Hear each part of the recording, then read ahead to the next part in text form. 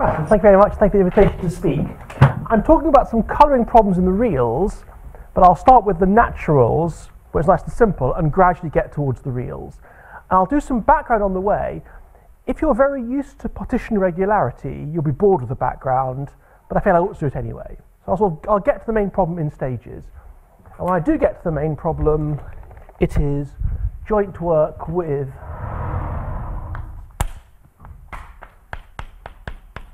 Neil Hindman and Dona Strauss.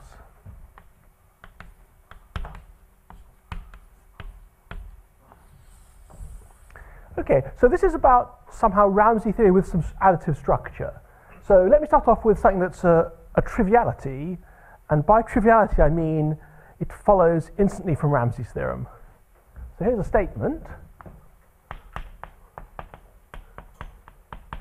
If you take the natural numbers and colour with finitely many colours,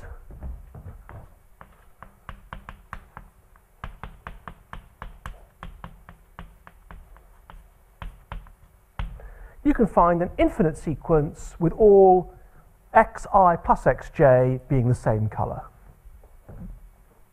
There exists, let's say, distinct x1, x2, and so on, with all pairwise sums without repetition. I'll get back to repetition a bit later on. With all xi plus xj, I not equal to j, the same colour.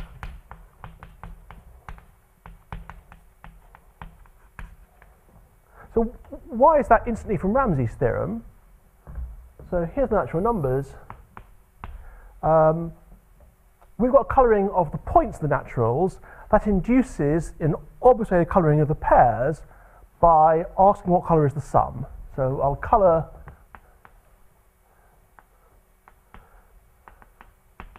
the edge from I to j. So I'm inducing a colouring of the pairs from the complete graph. The edge from I, I'll give the colour of the original colour of I plus j.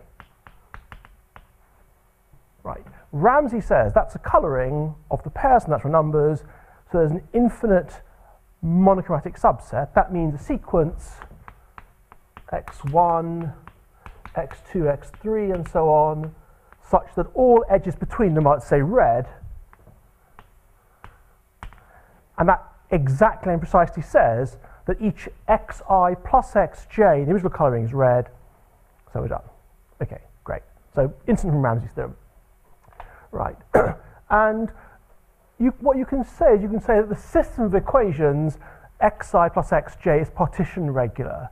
Partition regular just means in any finite colouring of the naturals you recover a copy of your set. So you might say the system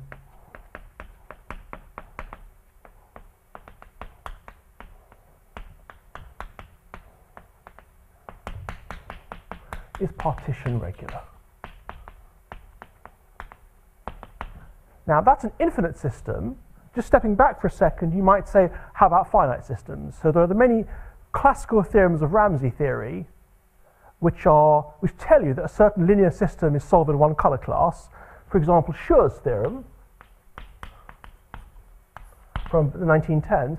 So I'm going to write that phrase there about 1 trillion times. So I'll just write it as WNFC, if that's okay. That's just finely coloured. The claim is there exist x, y, and z of the same colour with x plus y equals z. Okay. Again, this is also not too hard to prove from Ramsey's theorem itself, by the way. And again, it says you take the natural numbers, you finally partition it, in some colour class you find a linear structure. Oh, if you weren't sure whether or not we're including 0 as a natural number, you now know, since this is a theorem and not just an empty statement, a nearly empty statement. Okay, another example is Van der Waerden's theorem.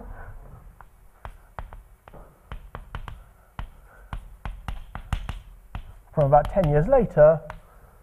This is another example of a finite partition regular system. Whenever the naturals are finely coloured, there exists an all one colour, monochromatic, let's say an AP, a progression with k terms. So let's say for every k, this is the following statement, arithmetic progression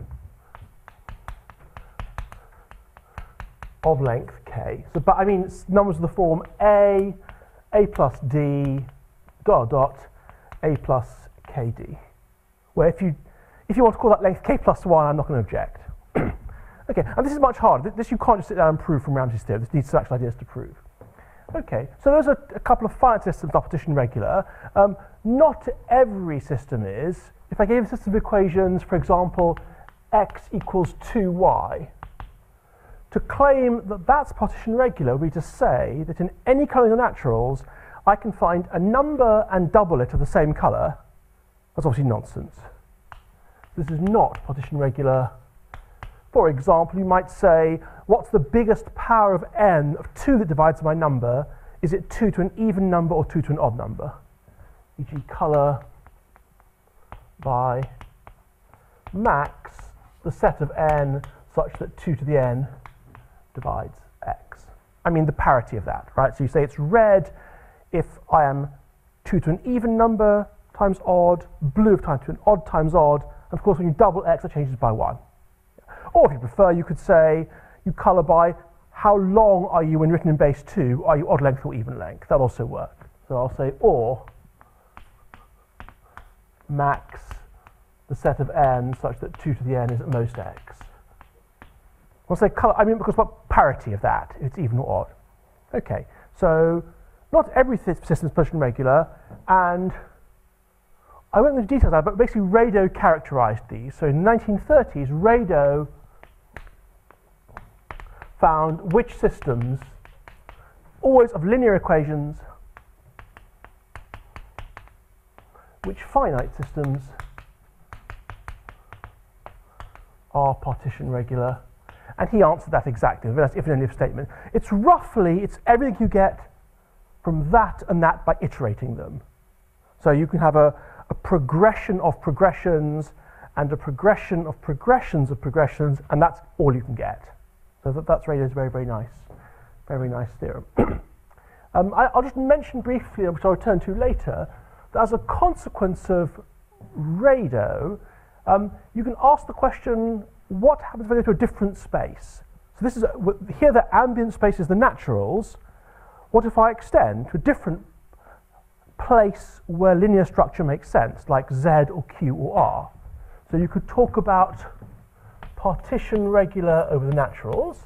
That means when you find naturals, if I find your object, you could talk about partition regular over Z. Now, this time, there's no dispute. 0 is an integer. So what this means is when you colour the non-zero integers, there's a common copy of your thing, partition regular over the rationals, partition regular over the reals. There are 4 different notions. Now, of course, if you are regular over the naturals, you're trivially regular over the integers, because if I give you a column of the integers, I ignore the negative ones, look at the rationals, the positive. So this implies that,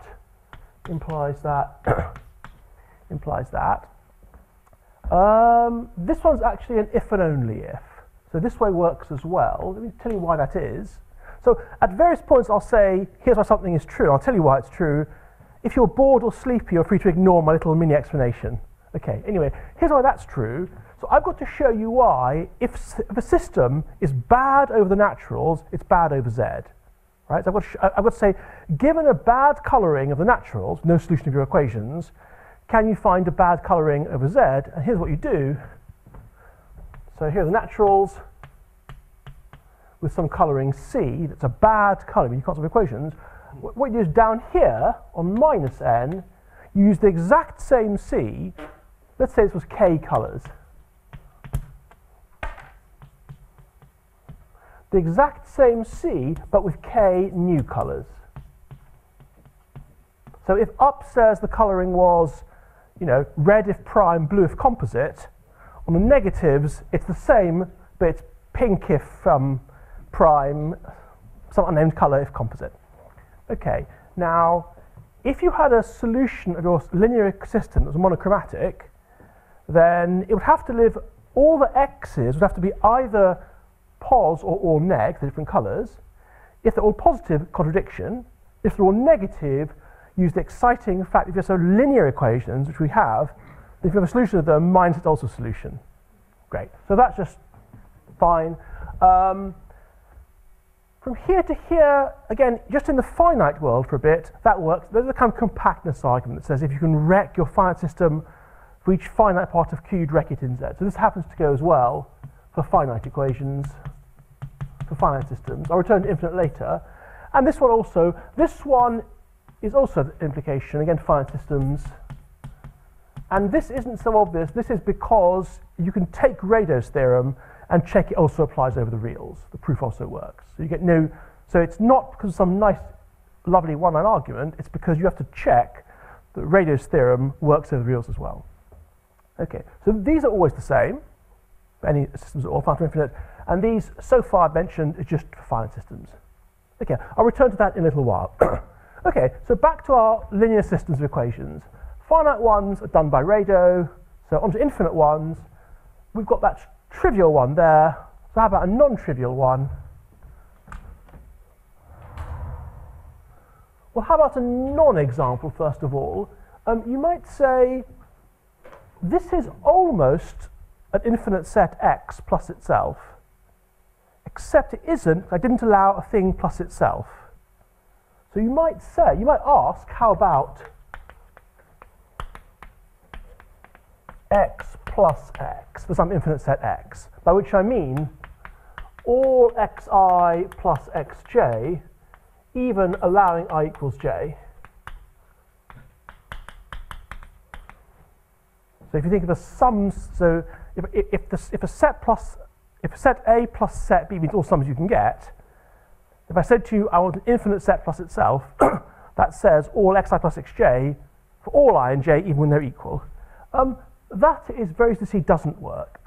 Here's what doesn't work. Suppose you take your sequence, by taking a subsequence, it may as well be increasing, remember in the naturals, so x1, x2 and so on. Go to x 1,000, something pretty late. Now we're supposed to have that x 1,000 plus x1s in our family, but so is x 1,000 plus x 1,000. That is roughly double that, if 1,000's big. Now, I wrote down a colouring that wrecks the statement, this is exactly double that. It's very easy to similarly wreck, this is within 1% of double that. Right? For example, here we said, how long are you written in base 2? Ask how long you're in some shorter world. So here's a picture to wreck. So I'm trying to find you a finite colouring that never ever has two things of the same colour, where the big one is within 1% of double the small one. Why don't you just look at, say, log x. So in that colouring there, log to base 2 of x, we said colour the interval, this first interval all red, next interval length 1 blue. Let's just take intervals of length, say 2/3, and use 3 colours. So we have colours, which we do.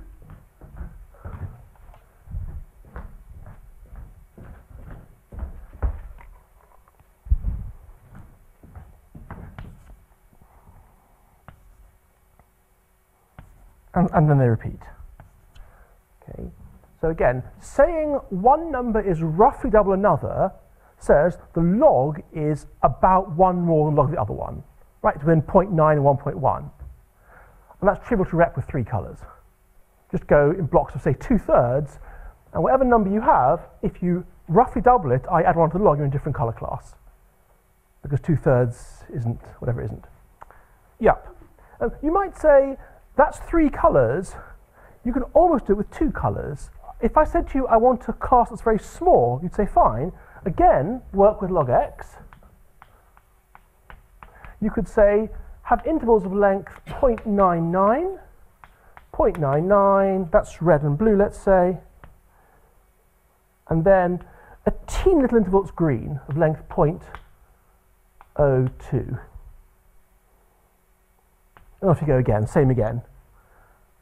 0.99, 0.99, so long red, long blue, short green, and so on. So you can actually, if you wanted to, you can have 3 colours, one class is pretty small. The reason I mention this is this sort of strange, a weird digression. So for almost any notion of small you can think of, you can find a 3 colouring that wrecks that system of x plus x, which one of the colour classes is small. No one knows if this happens for 2 colours. That's called Owing's problem. Owing's problem.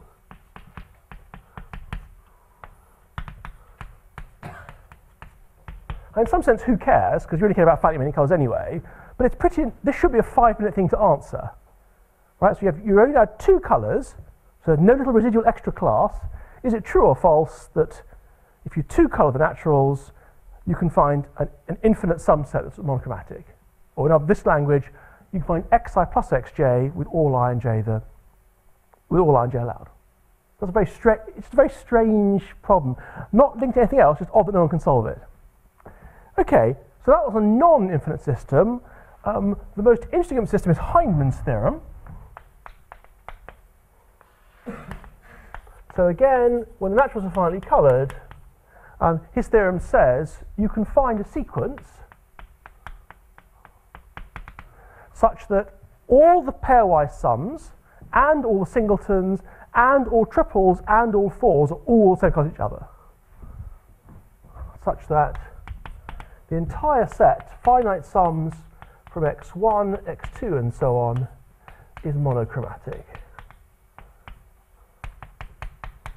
Where this means what you think it means. It means finite sums. So things like x1 plus x3 plus x17. Okay. In the modern viewpoint, this comes from thinking about beta n. So the original proofs were very long and involved. The modern way to think about it, you look at the Stone-Check magnification, you prove something interesting about it, and that's like a one-line deduction. Okay. That list of one theorem is almost the entire list of all infinite systems that are known to be partition regular. So there are a few more. There's one called Millikan-Taylor, which essentially, if you know how to prove Ramsey's theorem by a repeated pigeonhole, you can prove Millikan-Taylor by repeated Hindman. So it's basically a similar kind of flavour. There's other things called central sets, but there isn't a huge stock of examples. There's a long history of people conjecturing, wouldn't it be nice if this system was partition regular? And then someone says, oh yes, here's a bad colouring. So every nice conjecture has been false. People would love to find a thing like Rado, some kind of if and only if condition that says, when is an infinite system partition regular? But so far, everything just doesn't work. Because for every conjectured thing, someone's always said, no, that system there isn't partition regular because of nasty colouring. So that's generally wide open, and say there are really very few systems known. If you think of a system at random, the answer is it's going to fail for some, maybe hard to think of colouring, but it's going to fail in general. So there aren't many examples known. Okay, so that's something like infinite.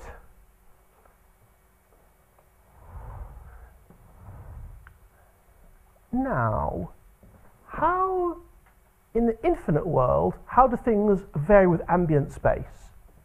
As always, if you are PR over a small space, that implies over a bigger space, trivially. And the argument I gave for Z versus N didn't involve system being finite. That still works, so they're still the same. Now, over the reals, it's different, it turns out. I'll do an example now. And this example is basically because the reals are just too big. So I'll do a system now that is partition regular over the reals, but not over the naturals. And it's not, if you're familiar with a few basic theorems of Ramsey theory, it's not a very hard example to think of, but I'll mention it anyway.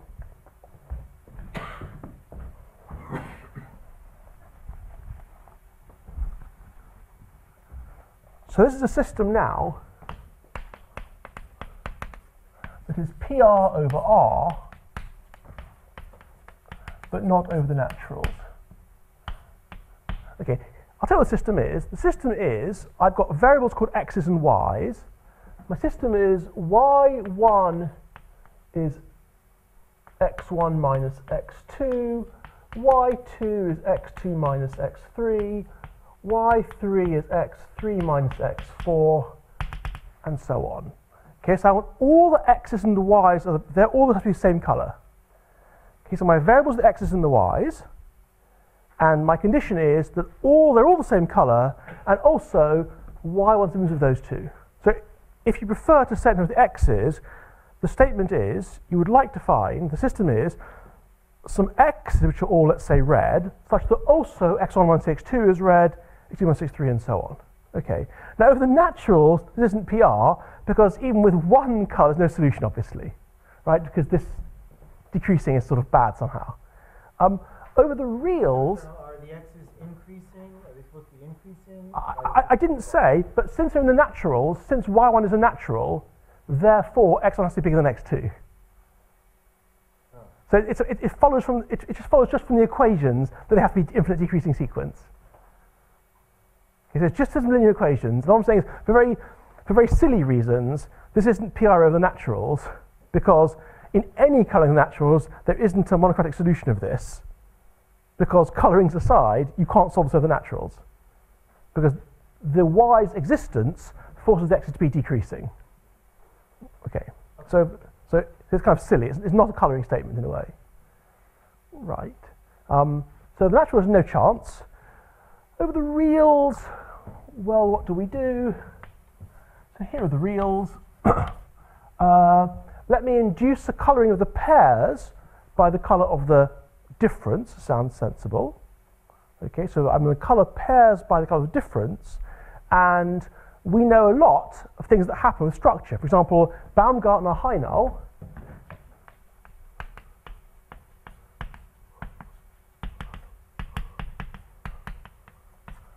says for any countable ordinal, I can find not just a monochromatic subset, but one of that order type. So do it for omega plus 1.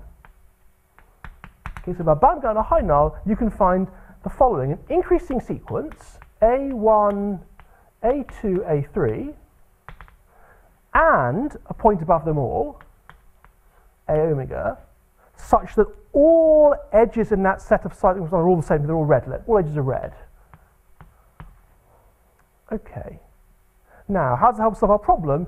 I'll tell you what the x's are. My first x is A omega minus A1.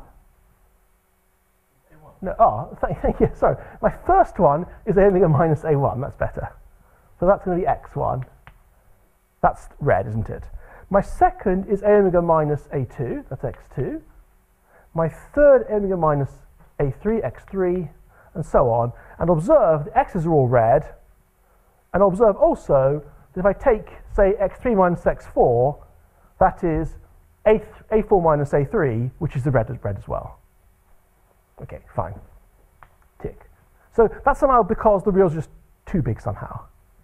Okay. Just by the way, you might say, fine, that shows this isn't that. Where does Q fit in? I'll just say that for this system, this is actually not PR over Q. So it's bad over Q as well. So now comes a digression about the rationals. It's another little digression.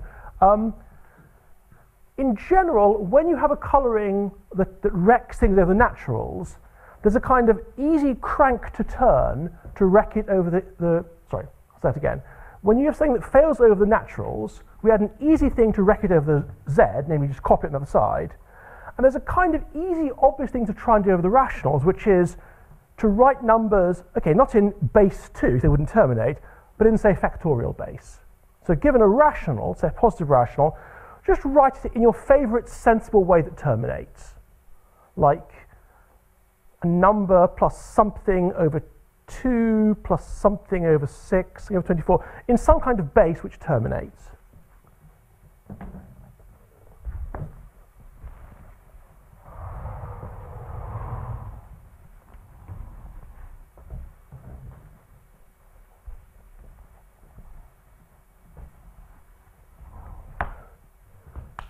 So for x in Q, I can always write x as, say, 5 plus 1 over 2 plus 3 over 6 plus 1 over 6 plus 3 over 24, something like that, right? I can write it as A point B, C, D, E, where this means B over 2 factorial, this means C over 3 factorial, and so on. Digits are 0 and 1, 0, 1, 2, and so on. And who cares what I do? Just say that terminates. Okay, now, let's see how to use that idea. We saw that the system x plus x, remember that meant all xi plus xj, we wrecked it over the naturals. How do you wreck it? To wreck it over q, what do you do? Over, say, positive q. Here's what you say. You say, imagine your sequence of numbers. So suppose you did have this amazing sequence, x1, x2, and so on, with all xi plus xj of the same colour. And we're going to do stuff to wreck it one by one. So think about where x1 ends. Something point, some stuff. Maybe x2 ends a bit later, some end earlier, and so on, written in this funny way. Now, if they would all end by the same time, then that set would live in inches, wouldn't it, by multiplying up. So I can wreck that happening by taking my bad kind of integers and sort of scaling up. So I'll color like that originally, the biggest power of 2 that divides it, whatever, to wreck that happening. Okay, therefore, with log, they end later and later. And now you say, when a number ends, let's consider, say, x2 plus x1 versus double x2. They both end round about here, plus or minus 1.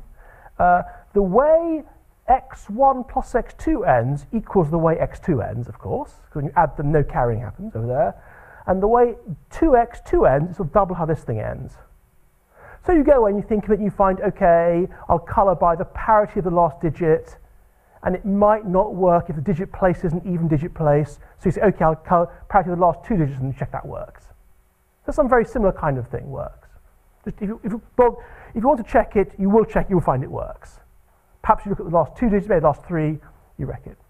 And for every system anyone ever had that failed over the naturals some colouring, there was always an essentially trivial extension like this that wrecked it for the rationals.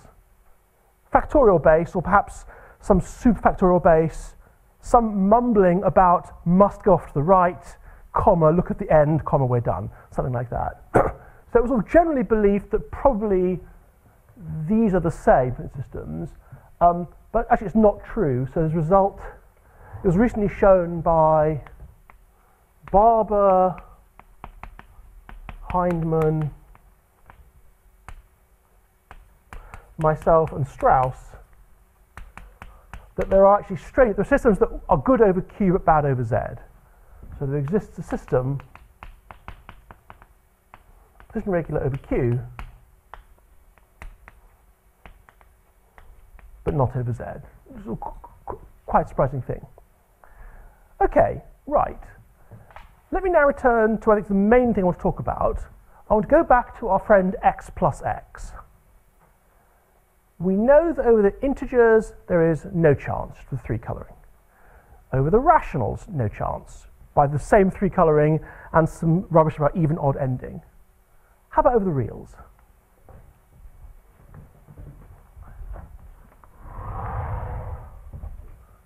So how about x plus x over R? In other words, the question is, you finally colour R, can you always get the set of all xi plus xj, just for any I and j, monochromatic? So one's tempted to say that it should be similar to naturals, that of course if your sequence goes off to infinity, then it can't happen. Right? If your sequence goes off to infinity on the number line, then eventually x1000 is much more than x1, so this plus that's about half or double that, you wreck it as before. If they tend to 0, you wreck it as before. Double this. The trouble is they might tend somewhere. And that seems to cause problems. Right? That's true in the rationals as well. That's why in the rationals we had to go to factorial base to kill it, rather than killing it here. Okay, so this is the main thing I want to talk about. And what we can do is, we can answer this, and the answer is, I want to say as you would hope, but as normally in these things you hope that it's the same in naturals and other places. So as you would hope, or perhaps not hope, there is a bad colouring, but only with but with CH. So our theorem is going to be there exists a bad colouring, but only with CH. And we don't know what happens in general. So I'll just talk a bit about how this proof works. There's a technical bit which is long, which I will definitely spare you. There's a kind of slightly fun thing that happens after technical, which I will show you. And then the question will be, can you remove CH? And then it turns out there's an even more general question to ask. Okay, so that's the question then. We've got to find a colouring of the reals so that you can never find an infinite sum set that's monochromatic. That's what we'd like to do.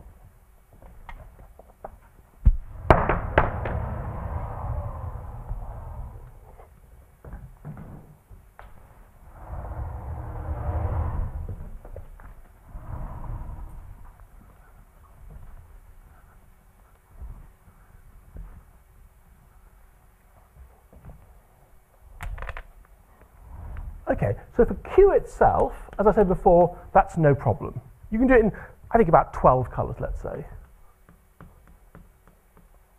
The 12 being the 3 for the colouring that stops them ending at the same place, and then the parity of the last and second last digits. Okay, now, let's come at this gently. What's the reals? Of course, it is Q to some big power. Like, well, the reals. Q to the cab of some cab. By this I mean direct sum. So I mean a direct sum of I in kappa of copies of Q. So a vector space with the basis of that size. Right, so that's what the reals is. And of course, this statement, wherever it is, x plus x, mentions only the additive structure. So it's really only a vector space question. Right? There's nothing about topology involved. I'll mention at the end what happens if you bring in the topology. But at the moment, it's just a question about colourings, so it's just a question about big dense spaces over Q. Okay, so let's try and get the gentlest. Q to the 1 we've dealt with. Okay, now if you go to say Q squared, no surprise, you can do a kind of product argument and do it in about 12 squared colours. I'm sure you believe me, it's pretty easy to do. And then Q cubed, you can get with 12 cubed colours. That's all very well. Of course, that doesn't help you very much if you're trying to do, let's say, Q to the omega. Right? And we're trying to get to there gradually. Q to finite number, no problem. We'd like to do Q to the omega as a good start. And this is not going to help much. So it turns out, and this is bit that's long and technical, I will spare the details. It turns out that actually for every number m, there exists a 36 colouring of Q to the m without an x plus x monochromatic. And who cares what that number is? All I care about is it's not 36 isn't a function. Yeah, 36 isn't a function of m, right? It's a fixed thing, and that's actually a pretty hard thing to prove. But just believe it. I don't want to show it now. It's late in the day. Anyway, okay. So that's good. Right, now comes the fun bit. Of course, these colourings differ as m varies. So I now want to try and put them together. So here's how, let me now try and do Q to the omega. Where, of course, by do Q to the omega, I mean find you a finite colouring of Q to the omega without a monochromatic copy of x plus x. Okay. So what's a typical point in Q to the omega? It's an omega tuple with rational entries. So, 5, 1, 3, 0, 0, minus a half, 0, 4, and somewhere it ends. Okay, so let's imagine our sequence and think what it looks like. We'll then see how to do our colouring. So think about our sequence. x1, x2, and so on. Now, of course, where they end can't tend down beyond 0, so part of the subsequence, it's either constant or it's increasing. It trivially can't be increasing. Here's why. Suppose that x1 is this one, and x2 goes a bit further,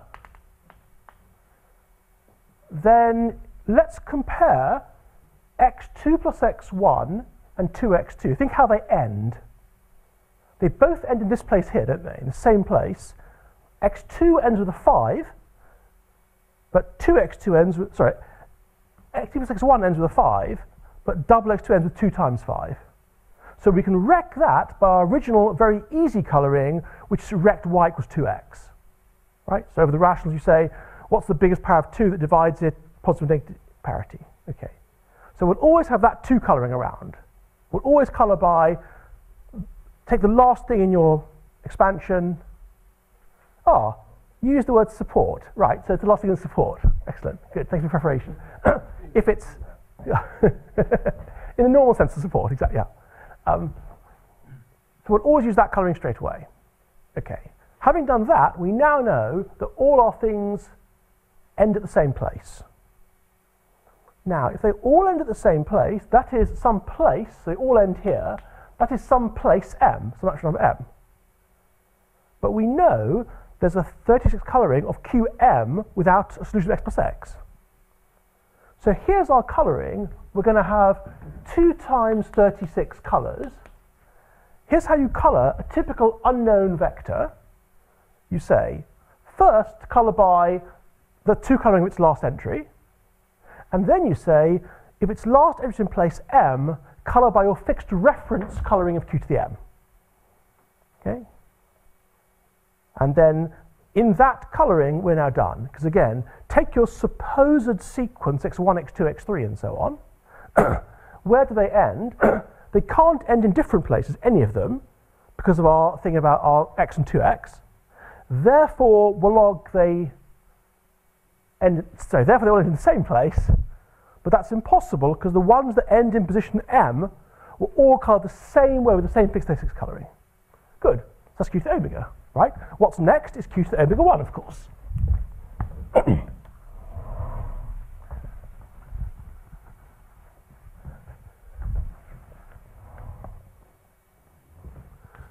So let's do q to the next interesting case up, q to omega 1. What do? We say, take your supposed sequence, which we'll colour as we go along gradually. What do we know? It's some big transfinite thing which ends somewhere. Let's say it ends at time alpha for some countable ordinate alpha, say with a 4. Right. Now again, if you had 2 x's that end in different places, you could wreck that by saying, let's first of all, for all time agree to, whatever else we do, colour anything by, take the last thing in its support. I've got to say, of course, remember, it's just direct sums, so supports are finite things. So there is a biggest one, there's no problem with that. Colour by our famous 2 colouring of the rationals that rect y equals 2x, and that by itself guarantees they all end in the same place.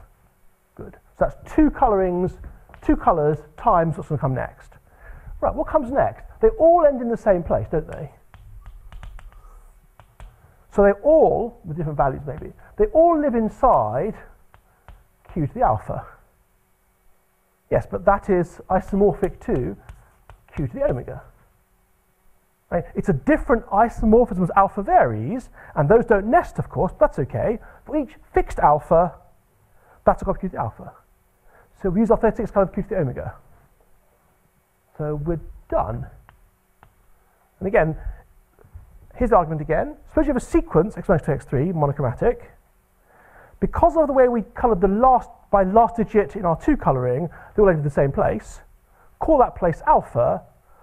Then in particular, we have coloured all of these things by our famous reference colouring of how they work in q alpha, which is the same as q omega. So it's quite strange. So each time we got upper cardinality, we double the number of colours. It's sort of uniform bound. 2 times 36 or 4 times 36? Oh, I'm sorry, 2 times, thank you. 2 times the previous one, thank you, yeah. So in general, that's why I need those things over there. If I have, for all cardinalities less than kappa, if I have a fixed bound number of colours, then I can do kappa with a bound of double that. That's why it was important to get that working nicely. So we're okay up to but not including omega to omega. Sorry, up to but not including omega sub omega. There we fail. Because we'd say for omega sub n, we can do it nicely, but with more colours, so we don't know. So in particular, we're done if the size of the reals is less than aleph omega. In particular, therefore, we're done with CH. Okay, so we're sort of great, happy, we're happy to have CH, that's great, we're happy. We're much happier to remove the CH. And the problem is, this method we think is doomed to failure. We can't see any way to get to even omega sub omega. Okay, I know the reals can't be said exactly that, but we can't get beyond that in particular. Right? And in a similar way, here's something we don't have, which would be nice to have. We know no way of saying, here are some colorings of finite powers of Q with more and more colors. Here's a machine that makes them do a bad number of colors. Because our statement here is just a different proof. It doesn't use those, it uses different colorings. So we have no machine or gadget that works over here.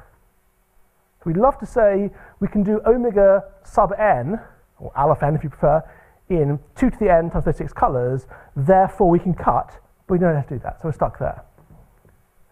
Actually, the following took us an embarrassingly long time to think of, the following question. Since we're looking at powers of Q, why stop at the reals? I mean, the following could be true. It could be that for every kappa, even bigger than the reals, could it be there is a bad colouring of Q to the kappa? Again, bad. Surely that can't be the case, but we can't disprove that. So for all we know, it's true, not because you get up to aleph omega and the reals are small, but because for every kappa, even 2 to the reals, that happens. So I think all three of us would strongly believe the answer should be no, that when you're big enough, you shouldn't be able to have bad colorings, but we just don't know. I'll finally briefly mention the question of what happens if you bring in the real topology. So suppose you insisted that each color class is measurable. Or maybe you'd rather say property of Baire.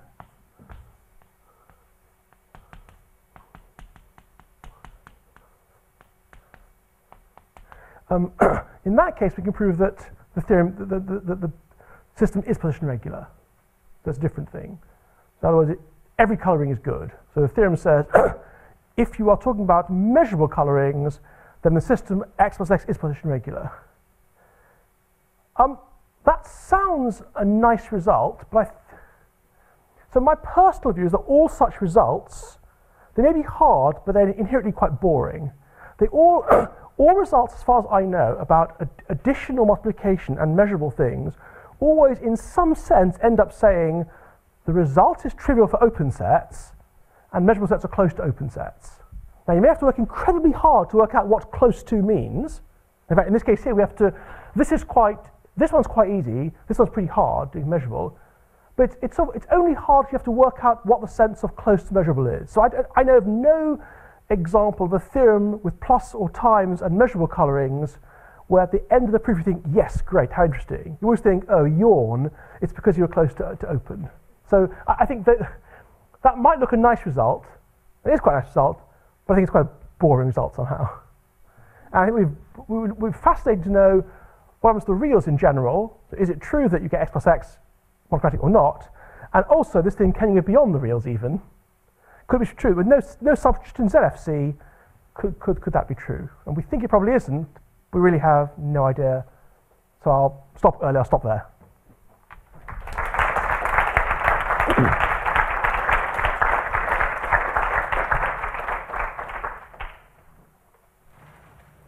Right, so some questions? Yeah. Does that result you just said with the measurability of Baire property, does that use any form of the axiom of choice? In other words, would it be true in a model of determinacy then? So, it certainly uses dependent choice. Does it only use dependent choice? Sorry, countable dependent. Does it? You're saying yeah. So is that result true in a model of determinacy then? I don't know. We certainly. I don't know because we use lots of dependent countable choice, but I don't. I think that's probably all we use. So yeah, probably yes. That's probably all we use. Yeah. Do you have any? In measurable and property bear, that the two senses of being close to open. Are there any kind of ideals on the reals where you say you're close to open if the symmetric difference is in this ideal? Have you looked at other ideals besides null and meager? No. Okay. I don't know what happened there. But what we'd love to be if we could find such an ideal where the answer was a yes, but for an interesting reason. That'd be brilliant. Yeah. Actually, it's more than a question. It's actually a remark, even a very vague analogy. Is there are quite a number of constructions where you can get bad examples for the aleph n, which are in some sense pump up. You take an example of aleph n, you can pump it to aleph n plus 1. When the process stops at aleph omega, that you can't, this pump up thing that doesn't work anymore. It's typical questions about freeness of groups and stuff like that. There's some certain examples. So it's just a vague analogy. I don't know whether it's relevant for this. That's very interesting. I don't know. Really, for instance, if you talk set theoretically, typically what you use is the fact that at aleph n plus 1, there exists a stationary set that doesn't reflect. I mean, this is typical dose of cofinality, and then aleph omega plus 1, you lost it. So again, I don't know whether it's relevant, but for us, it's almost. For us, even getting to this is somehow accidental, somehow good luck to even get to here somehow. It just came that you happen to bound those, but I don't know. There are similar things. There are things, maybe similar to what you're saying. There are things where you're looking for a graph with an unfriendly partition, and there are things where the proof you want to do breaks down aleph omega, and there are counterexamples there. So yeah, so maybe, and it did cross our minds about false aleph omega, but we couldn't. I'll give you an example. Consider the fact of existence of transversal, namely. So suppose you have for a regular cardinal. Suppose you have a family of countable sets, such that every smaller cardinality subset has a one-to-one choice function, a transversal, but the whole family does not. If you have an example at kappa, you can pump it up to example at kappa plus, provided kappa is regular, but it stops. So maybe it is false at aleph omega. We tried to find some colorings that were bad there, and we definitely couldn't, but probably weren't being clever enough. So I don't know. You might well be right. It'll be very, very interesting. If it stopped working there, it'd be amazingly interesting, actually. Yes, some other questions? I mean, could you explain a bit the other counterexample you mentioned, why it doesn't work which doesn't work for Q, worked for Q but doesn't work for N? Yeah, I'll tell you what the system is. It takes a second to write out.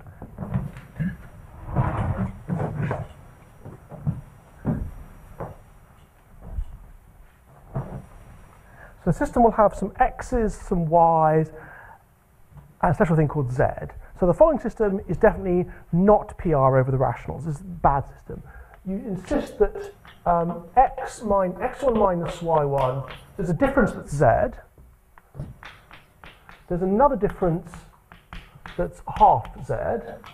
Another difference that's a quarter z, and so on. Now it turns out asking for difference, so this being monochromatic says you have some z that's, let's say, red, 2 points that are z apart, which are both red, also 2z over 2 apart, z over 4 parts. This you can reckon the rationals.